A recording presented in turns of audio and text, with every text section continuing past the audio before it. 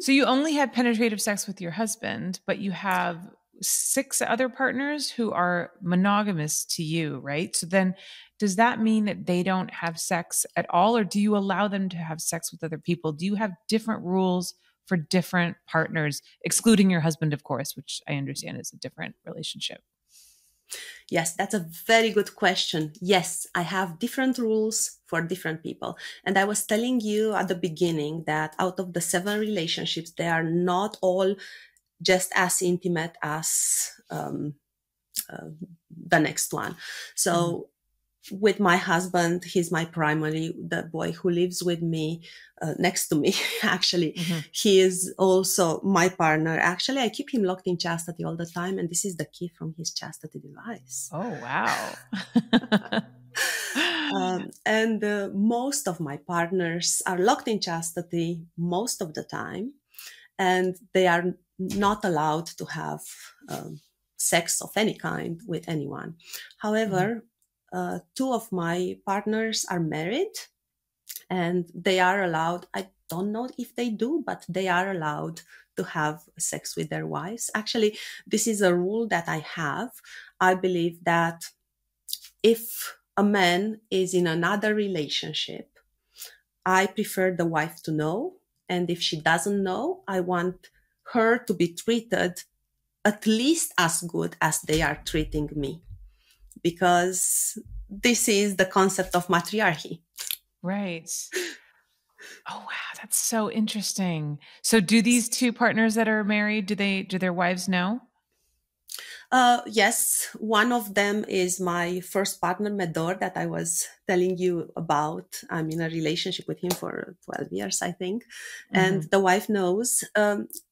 They are rather old. I don't think they have any sexual intercourse anymore. Mhm. She knows about me. Actually, they used to play BDSM at the beginning of their relationship, and then she Mhm. decided she is not into it, Mhm. and allowed him to go and see a dominatrixes.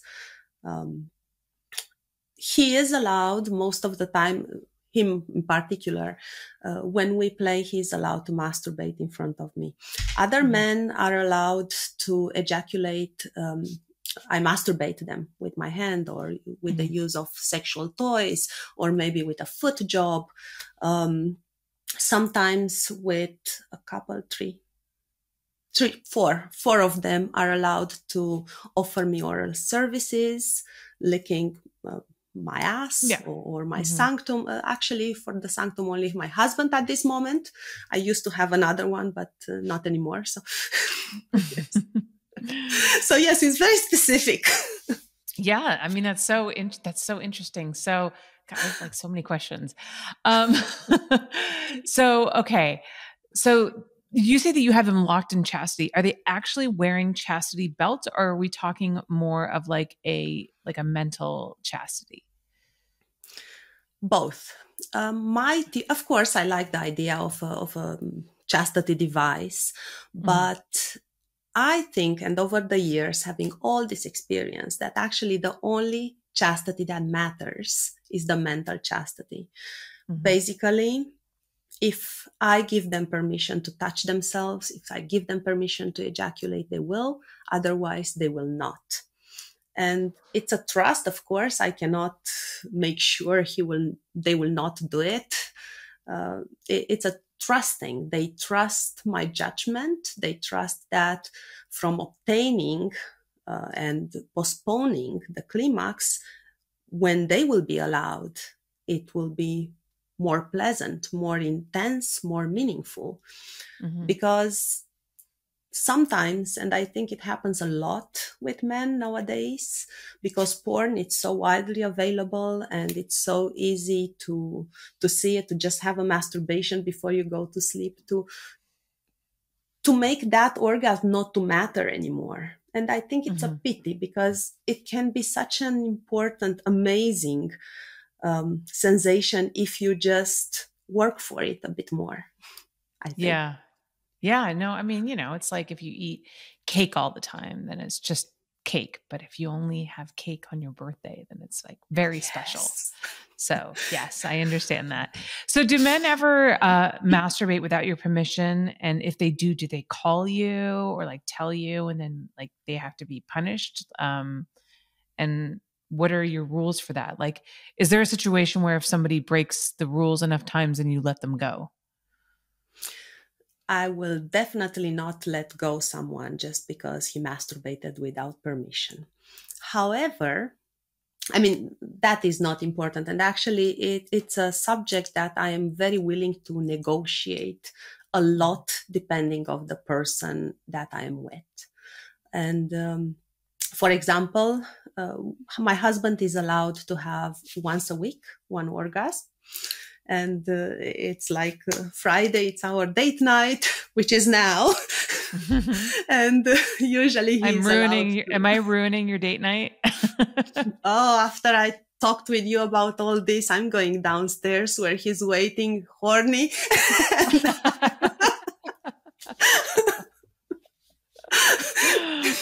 This is the foreplay. I'm sorry if this is not consensual for you, but in my mind, I have lots of non-consensual fantasies. Are you kidding me? This is great. This is great. I've never been the foreplay to somebody else's session. So this is awesome. I love it. Oh, I'm all red. Oh, man. Okay. So, sorry. So your husband's allowed to orgasm once a week. Tonight. Tonight's the night. Maybe. And, well, maybe you are the boss. So yes, exactly. I have a rule. He must make me climax at least 10 times before he will be allowed to have an orgasm, and there will be a ruined orgasm most of the time. So wait, 10 times in one night or just like over the span of the week? Oh, that doesn't matter. It can be one night. He's really good. He was very bad at the beginning when I met him, but now he's really good. Yes, I can climax 10 times. That's not possible for me. I can't do it more than once. Like once I come, I'm like, get away from me. Don't touch me. I'm like, I'm done. Like there is not a second one. There's definitely not a 10th one. So that's amazing. I think I'm lucky because the first one is harder to achieve, but after that, they come like that. It's really nice. So it's just interesting. Women are so different, you know, like I know other women who can like have multiple orgasms. Should I go back about the orgasm? Yes. Sorry. Because yes. So Sid, my living boy, was complaining. He has an app where he keeps when was the last time? And time to time, he's telling me it was 87 days and 12 hours since my last ejaculation. I had 3 ejaculations in one day. And one time it was 450 something. That's because I don't keep track and I really do not care. I mean, sometimes I play with him, I tease him, but if I feel like, it's not the time, I will just put him back in chastity. And he started to complain about that a little bit. First, just hints. Then he told me that, other boys get to come every week. Why I cannot? A little bit of passive aggression, like most submissive men do. And I decided to give him tasks. And I said, how many orgasms do you want to have in a week? Let's do this task. And I wanted him to do by himself to see what is the perfect number of orgasms for him. But I didn't want to go to the trouble. So he had to masturbate first once a week, then twice a week, and so on. But he never took the chances. I would ask him, so you did it the way I told you? Oh, no, I was busy with this and that. And I said, okay, if you don't want to do it, then maybe you don't need it. So it depends.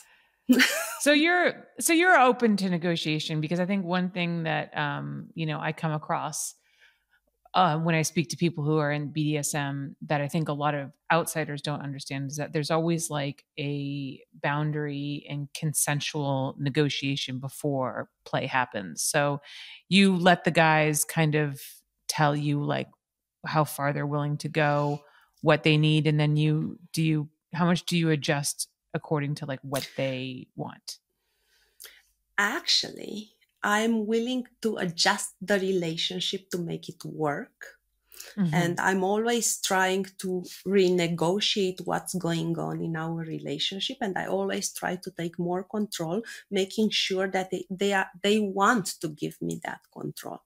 And I Mm-hmm. think that's very important. And I think that's why I have so many very successful, very long relationships, because I have rules, of course, but I understand that each person is different. And when I choose to be in a relationship with somebody, I was looking for different personalities, people who can bring me different things in my life, happiness in a different shape and form than the other one, because I don't want to have uh, three similar husbands. I Mm-hmm. want to be an introvert and want to be an extrovert and want to be a little bit feminine and want to be very masculine and so on. So I appreciate their unicity, and I try to make them be the best version of themselves, as happy as they can be, so they can make me happy. But when it comes to play, I'm not willing to negotiate. And actually, with most of my relationships, it's the ones that are really important and the trust is there and we have our blood test done. So basically anything goes. Mm-hmm. I'm expecting that they would trust me so much that I have right of life and death over them. If you Mm-hmm. understand what it means. Of course, I want them to be good and I want them to be healthy and I don't want them to be in danger. But I'm expecting, if I want something to happen, like I want you to suck my husband dick now, Mm-hmm. he must do it. Mm-hmm. Although that might not be his Which could be fantasy. life and death for some men. Well, I test the waters before I will take them there. Right. Yes, it's a question of trust. Basically, I'm negotiating the relationships, but not so much the play, because Mm-hmm. it's very important for me to know that they trust me so much. They trust my judgment so much. And they trust that I know about them more than they know about themselves. Because Interesting. very often with submissive men, that's the case. And I help them discover fantasies and feelings and sensations, which maybe they never thought about it.